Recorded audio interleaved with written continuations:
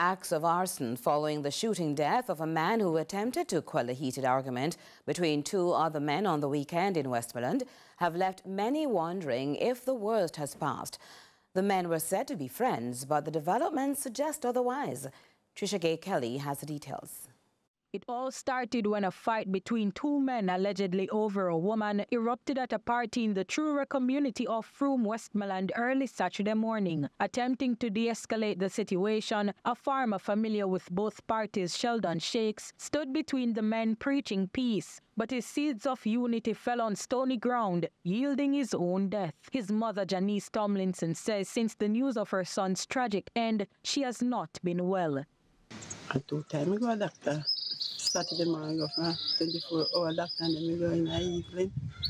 But I just take my medication, and my pressure high, 200 and odd. And my brother come. It's as though history has repeated itself. Tomlinson also lost a daughter to the same fate years ago, but she's not the only mother grieving. Miss Alcott, mother of one of the men in the fight, is now mourning too. Her property, consisting 2 houses, hers and another son's, were burnt to the ground. It's reported that her son is the one who shot and killed Shakes while injuring another patron. There are speculations that the fires could be their first misfortune, as some venture on a quest for revenge. Alcott, who lives overseas, says her son had planned to visit the house Monday morning to collect a few items, a now impossible feat. I get my life savings to remodel that house. I change all the furnitures in my house. My son did an addition to his house.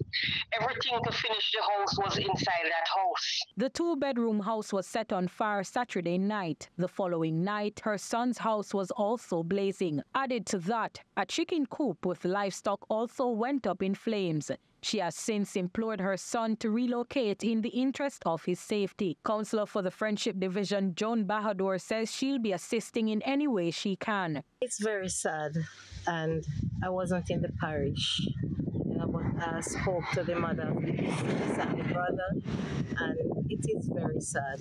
Things like this shouldn't be happening, because I heard they are friends. Both men involved in the fight have disappeared since the shooting incident. Trisha Kelly, CVM News.